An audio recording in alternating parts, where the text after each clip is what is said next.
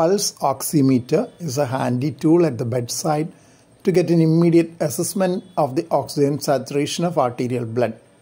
Still, it has several limitations, and arterial blood gas analysis is the gold standard for assessment of arterial oxygen saturation. But ABG is more cumbersome, requires an arterial puncture, which is not easy always, and the results are not available immediately. So pulse oximetry is often used as a surrogate for ABG at the bedside for taking immediate decisions. Poor signal is one of the important limitations in many situations. Poor signal can occur due to vasoconstriction in a cold limb and in shock. Warming the fingers is often useful in case of a cold limb. Cardiac arrest and respiratory arrest are other reasons for poor signals. Edema, cardiac arrhythmia, and arteriovenous fistula can also affect the quality of pulse oximetry signals. Blue, green, and black nail polish has been shown to affect the signal in studies. Another situation which can temporarily affect the signal is automatic inflation of a non-invasive blood pressure cuff, but this recovers soon after deflation of the cuff. A sensor which is contaminated with dirt can also cause poor signal.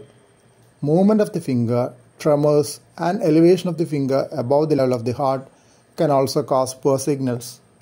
A poor signal can be recognized by a bad plethysmography tracing, and steps can be taken to rectify it. It is mentioned that bright light falling on the sensor, either natural or artificial, can cause an increase in the signal and give a falsely higher value of pulse oximetry. In the hospital setting, the simple method is to switch off a bright light source if present and recheck. Of course, this is not applicable in case of bright sunlight. Carbon monoxide poisoning can give a falsely high reading of 100%. It may be noted that false elevation may be noted soon after smoking due to the carbon monoxide in smoke. A prospective study reported 25 pulse oximetry measurements with concurrent ABG in 16 adults with carbon monoxide exposure. Oxygen saturation measured by pulse oximetry failed to decrease to less than 96% despite carboxyhemoglobin levels as high as 44%. Pulse oximetry was found to overestimate oxyhemoglobin saturation by the amount of carboxyhemoglobin present. Authors concluded that pulse oximetry is unreliable in estimating oxyhemoglobin saturation in carbon monoxide exposed patients and should be interpreted with caution in smokers. Pulse oximeter overestimated oxygen saturation by an amount proportional to the concentration of methemoglobin in one study. Another report also mentioned that pulse oximeter overestimates oxygen saturation in methemoglobinemia. Pulse co-oximeters are special devices which can additionally monitor non-invasively the fractional carboxyhemoglobin and methemoglobin content in blood. A study in healthy adults has shown that methemoglobin readings can become progressively more inaccurate as arterial oxygen saturation decreases below 95%. At times, it can overestimate true values of methemoglobin by 10 to 40%. But in this study, methemoglobin caused pulse oximetry to underestimate arterial oxygen saturation at high saturation. Laboratory equipment uses multi-wavelength oximeter and can measure precisely and simultaneously the concentrations of oxyhemoglobin, deoxyhemoglobin, methemoglobin, and carboxyhemoglobin.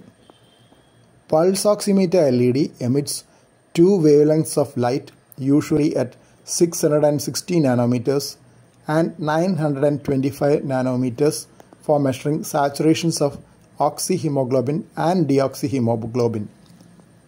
If the optical spectra of diagnostically used dyes in blood overlap with those of oxyhemoglobin or deoxyhemoglobin, it can interfere with the accuracy of pulse oximetry readings.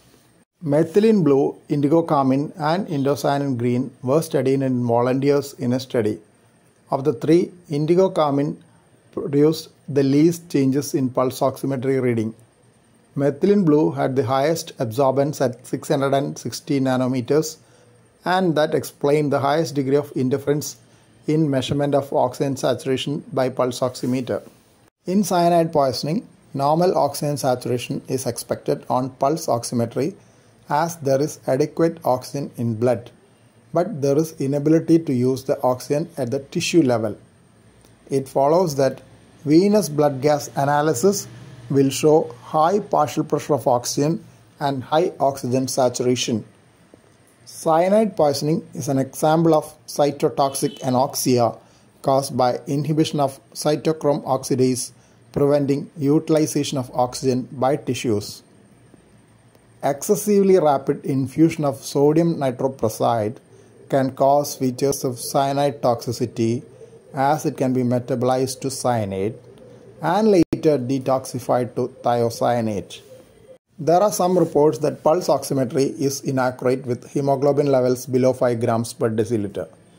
One study evaluated 17 non-hypoxic patients with initial hematocrit of less than 20% due to gastrointestinal bleeding or blunt trauma. They noted that difference between pulse oximetry and arterial blood gas analysis values of oxygen saturation was not statistically significant in a hemoglobin range from 2.3 to 8.7 grams per deciliter. Pulse oximeters are usually calibrated with studies in adults. It may be felt that fetal hemoglobin in infants may alter the values. One study evaluated 22 preterm infants varying from 1 hour to 73 days of age. They concluded that pulse oximeter gives reliable oxygen saturation measurements unaffected by the fetal hemoglobin level in preterm infants. But in a systematic review, 5 studies showed that an increase in fetal hemoglobin changes the relation of partial pressure of oxygen to oxygen saturation measured by pulse oximetry. Their physiological explanation was the leftward shift in oxygen dissociation curve. Pulse oximetry may give variable results in sickle cell disease. Patients with sickle cell disease usually have mild hypoxemia. Their oxygen dissociation curve is shifted to the right. This would mean that oxygen saturation in sickle cell disease should be lower than normal. Another outpatient study of 21 children with sickle cell disease also concluded that making treatment decisions based on pulse oximetry alone in those who are not acutely ill may be inappropriate. First set of journal references. Second set of journal references. Third set of references. Fourth set of references. Thank you for watching this video. Please subscribe, like, share and post your valuable comment below this video.